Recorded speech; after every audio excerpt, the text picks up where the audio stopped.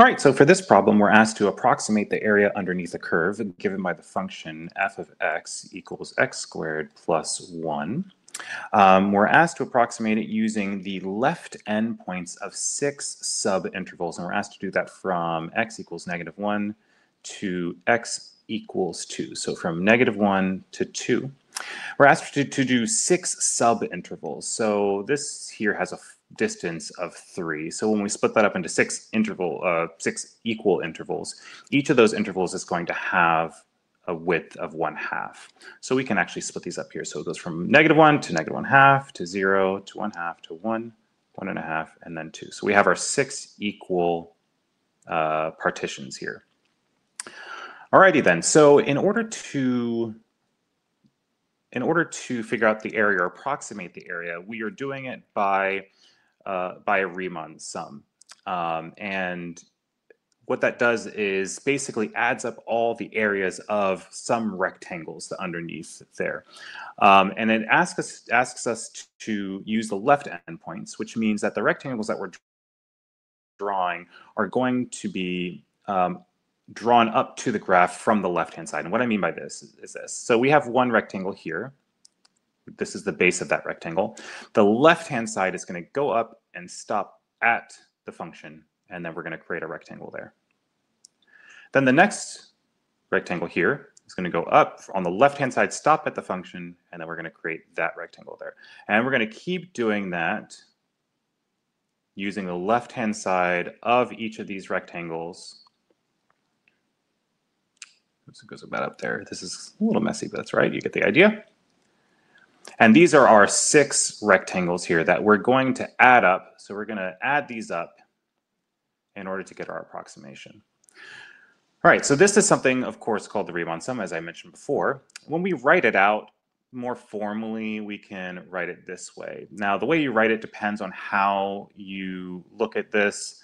A lot of times, sometimes you'll see this change in x. This is if you're doing equal, widths for each of these rectangles. Since we can keep it this way, or you can write, the right-hand side where the x equals on the right-hand side minus what x equals on the left-hand side. But we're going to keep it this way for now. In this case, this f of ci depends on where the height of the rectangle is, right? Since we're using the left-hand side, we're going to use all the values that are on the left-hand sides of these rectangles. And in this case, if we're doing if we're looking at that, we can make this set ci since all the left-hand side values. So this starts at -1, and then they go up by half all the way up to 6 times. So that's 0, and then 1/2, and then 1, and then 3/2. And that's there. That's 3/2 right there, and that's the last one there. Because we can't do 2 because that's on the right-hand side. So we have these 6 values there. So then all we have to do is find what the value of the function is with all of these inputs here. Because what that's going to do is give us these lengths on the left-hand sides of these rectangles.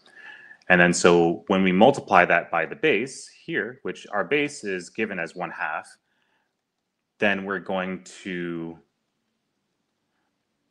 get this times 1/2 there. And then we add up all those values, that's going to give us our approximation. So go one by one. So let's see, I'm going to see C1, which is the first one here. When we plug that into our function up here, that's going to give us 2. And then if we plug in negative 1/2 into that function, it's going to give us 5/4. And we keep going to the next one here, and that's going to give us 1. And let's see, that's the third one. We're going to do the fourth one here, which is 1/2, which is also going to give us 5/4. Fifth one, we plug in 1, it's going to give us 2. And then last, C6, which is that one there. We plug that in, we are going to get, let's see, I think it's 13/4 if I'm not mistaken. 13/4. Is that right? I believe it is. Yes. Alrighty then. So these are the values here for CI. Now we have to multiply each of those by 1/2. And when we do that, we get 1. And this is, once we do that, we're going to have each of those values, we're going to add each of those up. So we have 1, and then half times that is 5/8. Half times that is 1/2. And then 5/8. And then 1. And then 13/8.